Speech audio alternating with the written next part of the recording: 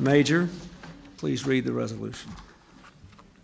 The President is authorized to present, on behalf of the Congress, to the Little Rock Nine, gold medals in recognition of the selfless heroism such individuals exhibited and the pain they suffered in the cause of civil rights by integrating Central High School in Little Rock, Arkansas. Tell your mama, tell your pa, I'm going to send you back to Arkansas. Oh, yes, ma'am. It was the beginning of a school year like no other at Little Rock Central High. The Arkansas National Guard ringed the school with orders to admit only the white students. It shocked the country. At the center of the crisis were these 9 teenagers, selected by the school board because of their excellent grades. The first day, 8 of the 9 went to school together, accompanied by their parents and ministers.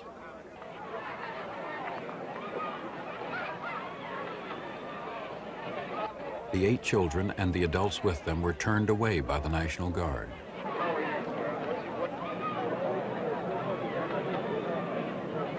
The black parents and the NAACP went back to court. The national NAACP saw this case as a showdown for desegregation, and they assisted the local lawyers. The pressure on the president increased.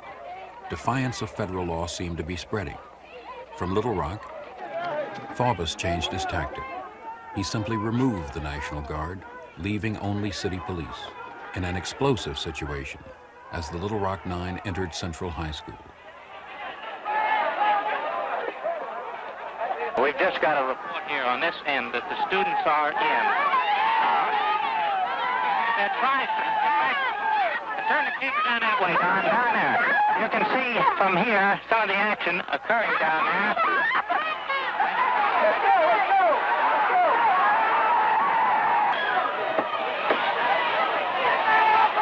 The rioting was headline news.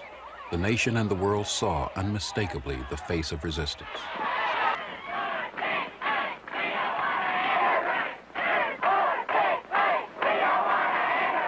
Finally, President Eisenhower realized he had to act, and he did quickly.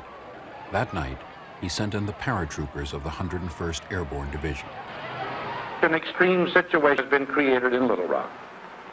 Challenge must be met, and with such measures as will preserve to the people as a whole their lawfully protected rights, and a blot upon the fair name and high honor of our nation in the world will be removed.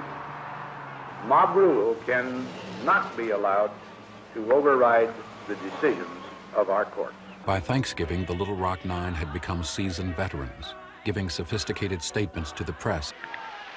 I'm Minnijean Brown. I'm thankful for the many people who have stood by us and worked diligently in our struggle for a perfect democracy. At school, the black teenagers were still being harassed by a few determined whites. David Sontag came here today, he says, to apologize to Minnijean for an altercation in the cafeteria. What was it done out of? It was just done out of ignorance. Mm-hmm. Of not understanding her plight. Mm-hmm. And the plight of all of them. We didn't really know. We weren't walking in their shoes. We didn't put ourselves in their shoes. And I know that I didn't treat them the way I would have wanted to be treated. Are you the reason Minnijean was expelled? I may be part of the reason. When Minnijean was kicked out of school following the chili incident, maybe 15, 20 students brought cards and gave them out that said 1 down, 8 to go. When school was out in May, they still hadn't given up the fight.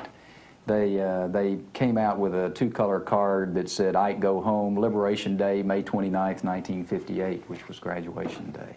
They were still fighting the battle even then. So you came here today, what? I am genuinely sorry for any negative things that I did at that time. And you are now here because you were ashamed? Yes, I am. Mm-hmm. Does his apology mean anything to you? I would like to come forward and a lot. apologize to her. Yeah, it means a lot to us. Yeah. Americans of all races must insist on both equal opportunity and excellence in education.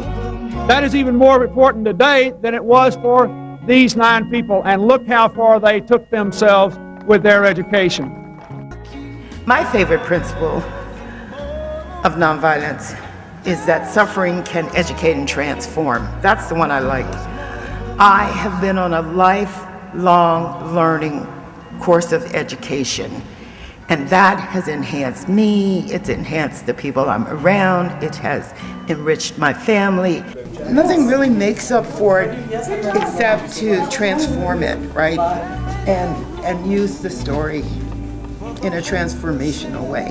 That you tell the horrific things, but you also say, well, this is what I learned and this is what we can learn. And so it's kind of like taking a bad story and turning it around. The cost of my high school education was great, but the value of it has no measure.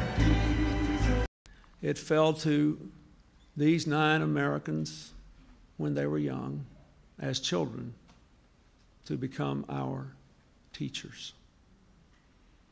And because they taught us well, we are a better country, and we honor them today. Minnijean Brown Trickey.